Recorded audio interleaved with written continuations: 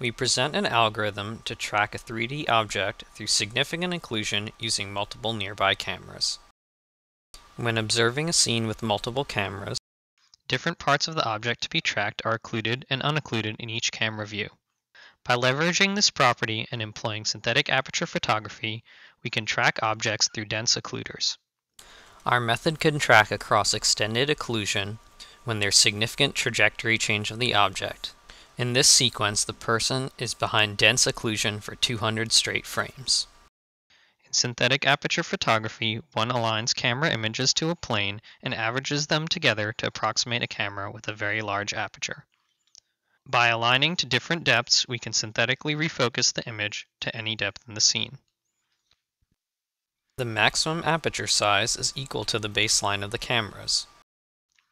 Therefore, it is possible to construct images that correspond to much larger aperture sizes than images obtained using standard camera lenses.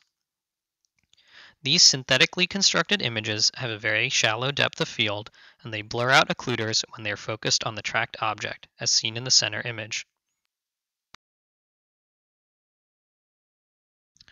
For both methods, the user first marks an initial 2D window on the central camera's image to specify the location of the object to track.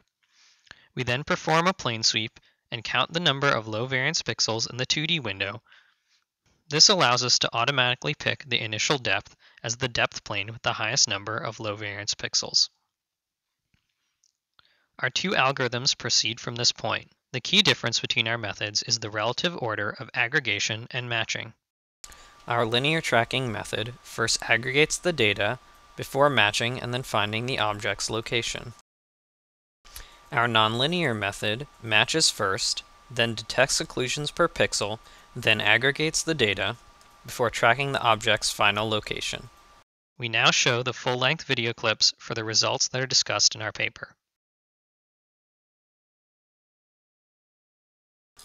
We use an online learning method so that we can capture change in the object's appearance, such as due to pose, which this sequence exhibits.